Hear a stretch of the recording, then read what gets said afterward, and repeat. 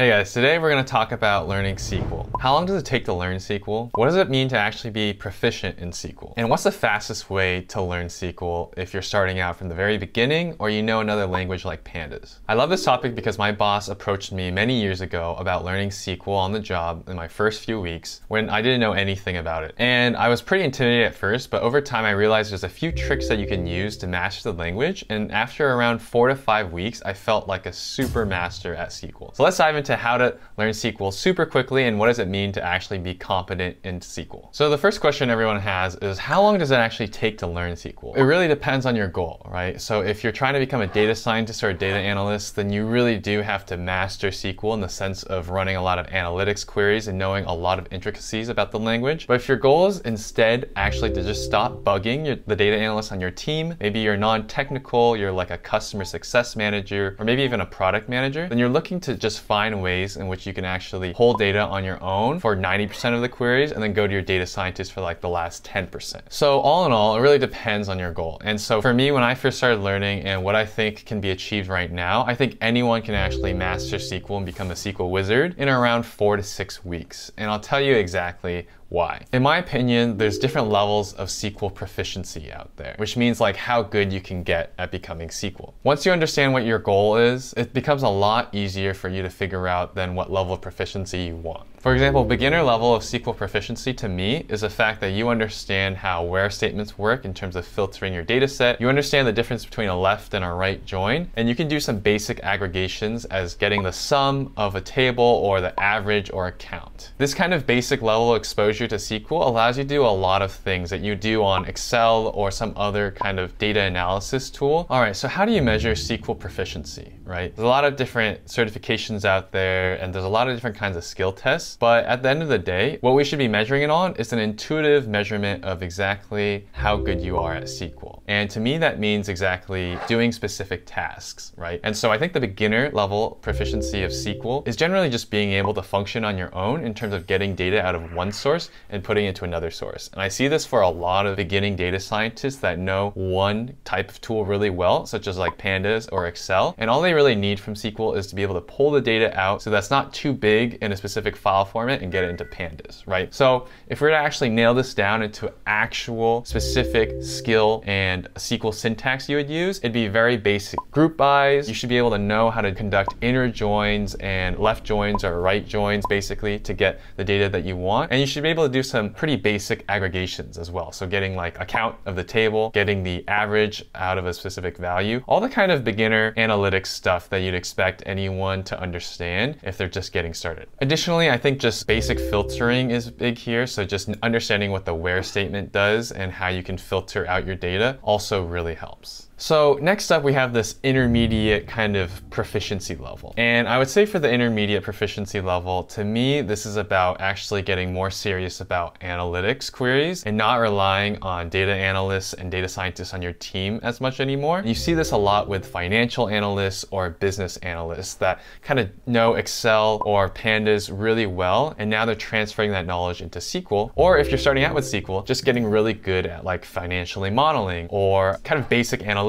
like getting the first or the last transaction for each customer each month, right? So we're doing like two kind of aggregations here, right? We're not just getting like the first row for every customer, which is kind of a basic aggregation. We're also doing it for like each month as well, or with another group by. Some other kind of specific syntax key areas where you can figure out if you're at this level or not is like, do you know how to handle null values? Are you confident with using different types of joins, right? And so before we were talking about beginners should know the difference between a left join and a right join, but the intermediate level actually know when to use it in every single kind of situation. Then lastly, we're talking about understanding subqueries. So when should you be using a subquery, right? When do we run self joins here? To me, intermediate level is really shown when you can actually create a dashboard that represents the date and time on the x-axis and some value on the y-axis, right? That I think is kind of like the basic levels of intermediate because you're doing this like kind of basic level of reporting here. You're kind of creating a dashboard, you're using SQL to kind of pull that data, and eventually you're probably using some data visualization software like Tableau just to turn your rows and columns into that graph. All right, and finally we get to the mastery level. And to be honest, if you're a master at something, that means that you don't need to improve at all anymore, right? That's kind of the definition of a master, is that,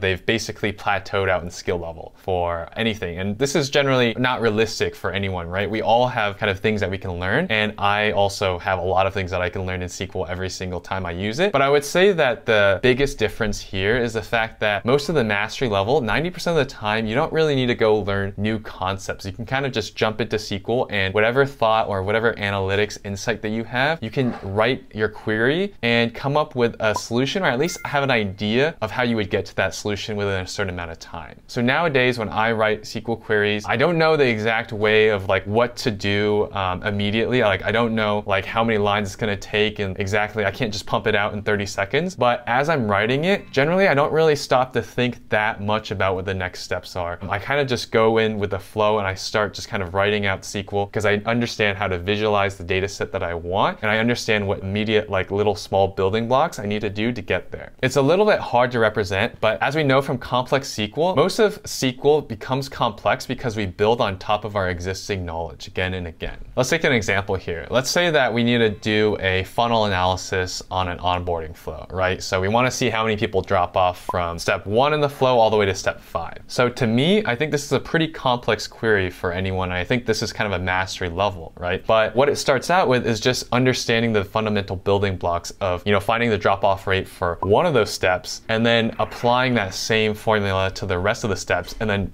bringing all those queries together. So that's kind of what the mastery level, I think, achieves to me, in terms of this expert level of being able to understand the different kind of sub-queries you have to build, and then how to combine them together to get an accurate data result. If I were going to talk more tangentially about what you should know as a mastery level SQL person, I'd say understanding window functions really well is one where it showcases your mastery level skill. I would say if you can write ETL pipelines and be confident in them, that's also great. And then lastly, if you actually understand how to create SQL databases and tables, like set up foreign keys, you now have a fundamental understanding of SQL where you're not just reading data from the database, now you're actually writing data and you're creating tables, right? So you have this fundamental level of knowledge where you can actually insert data into the database versus just always kind of pulling data out. I would say the last thing that kind of showcases if you're a master at SQL is also the fact that if you can actually debug other people's queries relatively quickly. The thing about what I'm saying is that it's all kind of hand wavy at times, right? Just because you're really good at window functions doesn't mean that you're going to be pro at like analytics queries. These are all kind of just correlated skill sets that we use as kind of tangential markers for how good someone is at SQL. How do we master SQL as fast as possible? There's a couple ways to do so. If you're just starting out, I'd highly recommend to just start working on data science projects that involve SQL, in which instead of analyzing the data using your favorite tool of choice, to actually insert the data into a SQL table instead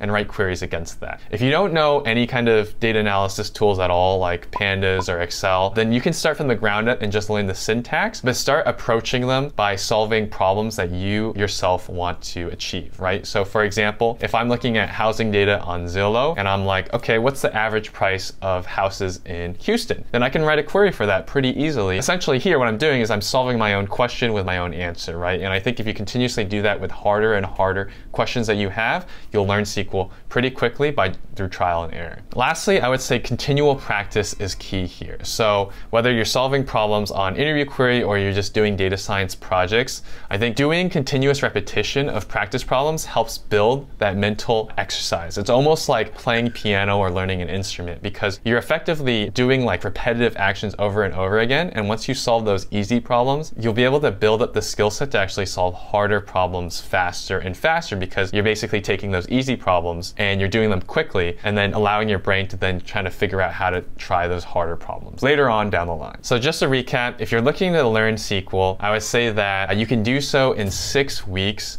by practicing problems on the internet for 30 minutes to an hour a day. I'm sure you'll be a master at SQL. Just make sure that you're increasing the level of difficulty of the problems that you're solving, right? Learning syntax and using W3 schools and other kind of courses is great, but unless you're actually applying your brain to solving the problems, then you won't learn fast enough. It's kind of like homework assignments. You can read all the course material you want, but at the end of the day, you still have to tackle these homework assignments. Same thing goes with learning SQL. It's all about doing the practice problems either at work, in your real life job, or actually just doing them on a website like Interview Query, where you can use our default debugger and editor for everyday use, as well as 3 different kinds of SQL engines for your preference as well. So thanks everyone for watching. I hope you guys learned something here, and I'll talk to you guys later.